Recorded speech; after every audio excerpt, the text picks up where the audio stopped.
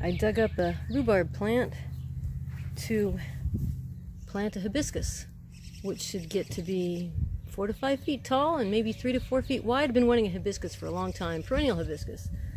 And I don't know, the rhubarb was getting root bound anyway. It has rained 2.1 inches this morning.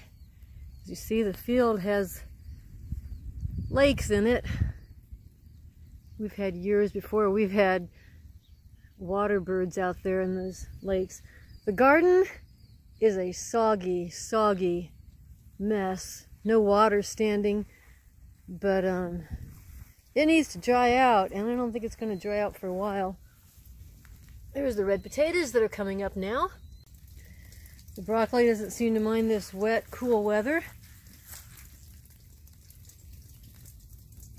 And how's my yu choi doing? Oh, it's growing. It's growing. I think it's supposed to be about, oh, it's really coming up. About 4 inches tall before you start harvesting it.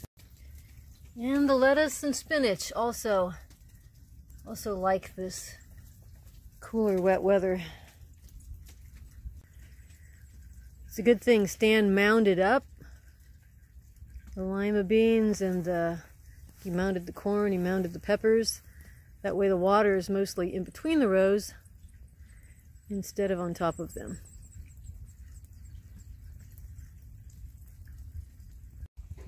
Since I put bark around my ground cherries, they did fine. No mud at all.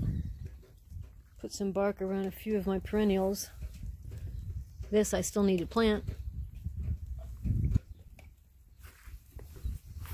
Over here, the end of our lane is flooded, and we have a waterfall going into the ditch. Update on that cherry tree we planted. It looks like it is getting new leaves. That's a great sign, and it even has a couple cherries on it. Not sure those are going to make it. 4 o'clock in the afternoon, we've now had 2.5 inches of rain. The lake is expanding. The garden is, well, even soggier than it was before.